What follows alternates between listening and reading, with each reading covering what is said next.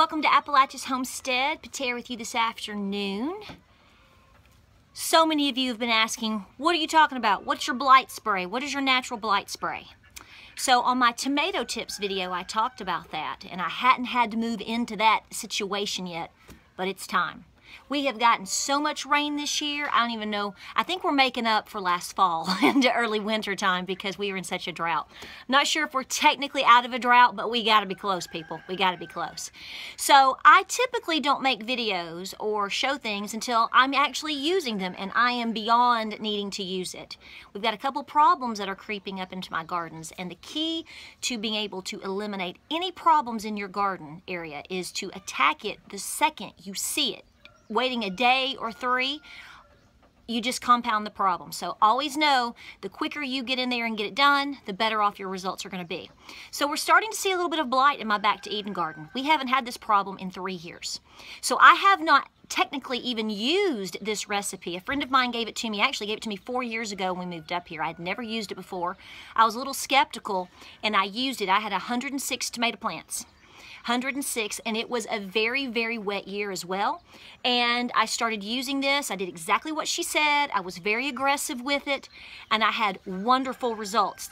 My neighbor did not go this route and actually kind of questioned what I was doing and ended up going more of a chemical route and lost the entire garden. So needless to say, we have an example of this truly can work if you do it right. So know that first and foremost.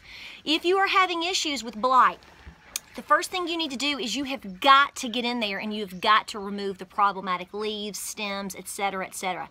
Get them out of there. You need to properly clean your tools, okay? So even going from plant to plant, you need to do that, okay? Because you don't want to spread it. When I cut these items out of my tomato plant, see, I'm already pruning. So when I start to see something and I know that it's problematic and I take it out, I put it in a garbage bag and that goes to the dump. It doesn't even stay on my property. I don't throw it in the compost. I don't throw it on the side. I don't leave it in the garden. I get it off of my property. I close it up, double bag it, and it goes. Don't burn it. You want to get it away and far, far, far and away, right? So that is the first thing we have already done, okay? So I technically went and got everything that I needed last night. Well, I only got one item that I needed, and I'll show you in just a second.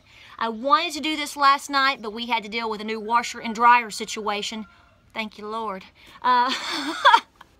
But nonetheless, tonight is when I'm going to actually spray. Now, why am I talking about tonight? When you make this mix, you want to spray it, in my personal opinion, in the very late evening. Say if it starts getting dark 9 or 9:30, you might want to spray it around 8 because you don't want to burn the leaves on your plant. So like I said, I did all of this several years ago. It worked beautifully. It saved my garden, and I had bushels and bushels and bushels of tomatoes. So what are the things you're going to need? It's very simple. You've seen most of these items in many of my different mixtures of recipes and garden tricks and killing weeds and all of these things before. So let me show you. So last night, because I totally had to get a new washer and dryer. We've been holding off for 2 to 3 months, and it had to happen. So while I was there, I said, this is it. It's meant to be. You need to get you a 1 gallon. I got mine at Lowe's. You can get you a 1 gallon little pump spray. They're $9.95. I've shown these before and I've talked about it. I got a brand new one because when I use these for certain things, I like to mark them for what they're used for, and that's it. So this is going to be my blight spray, okay? My homemade blight spray. So this is a brand new one. Like I said, you can get it over in the garden section over at Lowe's. Very simple to put together. Simple pump spray. Boom, $9.95. Get it.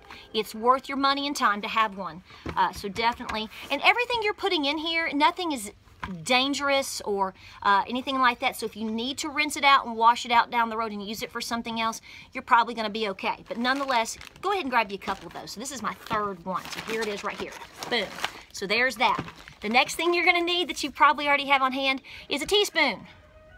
Whatever type of teaspoon you've got, okay? So here are your active ingredients. First and foremost, this is the big enchilada right here, baby.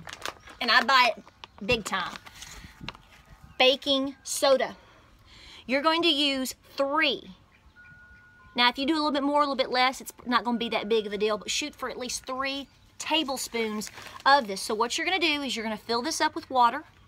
You're going to then add your 3 tablespoons of your baking soda. I keep wanting to say baking powder. We're not making biscuits. So you want to put that in there, okay? So know that right now. Boom, easy to have. Easy. I keep this on hand for multiple reasons, for my teeth, my goats, this, that, and the other. So know that you need to have a big one of those, and 3 tablespoons goes in here. The next thing you're gonna use is pure old vegetable oil. Now you can use different types of oil. I would assume that technically it doesn't have to be this, but I do keep one of these on hand. You can see I've gotten it at Costco.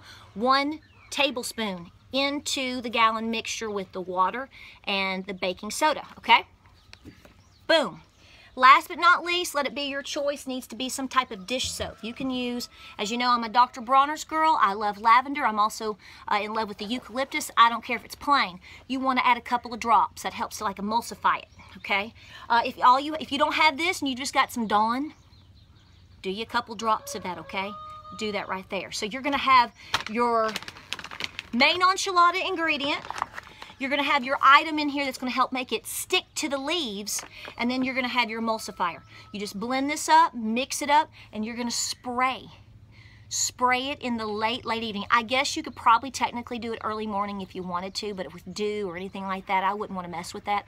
I'd want to add it when the leaves are very dry, but yet there's no chance of them actually burning. Now you're going to have to be aggressive with this. I'm going to tell you right now. You do it one time, it's just like, you know, running a mile and then eating a Snickers. You probably didn't do much there, although Snickers at times is, you know, pretty good. Good stress relief, whatever. So anyway, this is what I'm going to be doing tonight. If you look back over here right now, you can see we're about to get hit with another thunderstorm. So I wanted to go ahead and make this video now because I've been having to put it off for 2 days, and I wanted to get all of this information out there to you because I've been getting, since my tomato tips video, and I'll add it here, I have been getting so many requests for this. So this is simply what I do for blight. Like I said, I haven't had to do it in several years because we have had no issues. The weather's been very cooperative, and typically the Back to Eden garden has been excellent. And overall, compared to what I've seen, I just got a couple of plants kind of starting.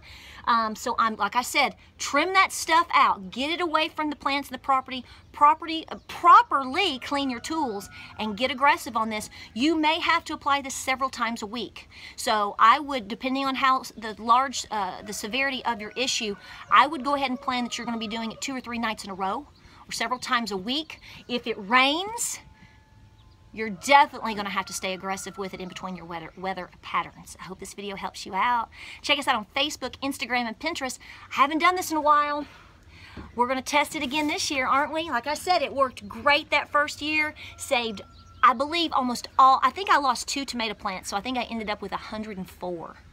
So I'd say the results were pretty good. But again, your involvement and your aggression in this issue is absolutely paramount. Y'all take care out there. Happy gardening season, and we'll talk to you soon.